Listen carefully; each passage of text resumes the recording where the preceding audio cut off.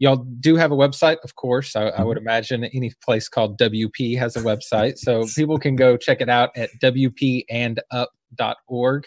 I was just telling Dan how beautiful this site is. I really dig it. So you can go on there and find all kinds of information that they have on here, and also, and importantly, you can make a donation.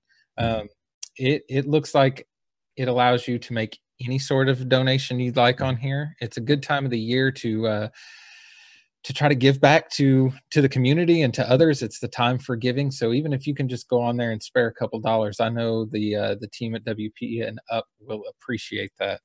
Absolutely, yeah. No, we've publicly displayed our fundraising goals and where the money's being spent, because we want to ensure that we are being as transparent. There's a docs.wpandup.org site, which I think is linked down in the footer of the main site, which it includes our business plan and where we're actually going to be spending this money. We've set a goal. It's our year one projected cost of £260,000. We've broken that down into, we're looking for £150,000 worth of corporate partnerships, £100,000 from government grants, and £10,000 from public donations.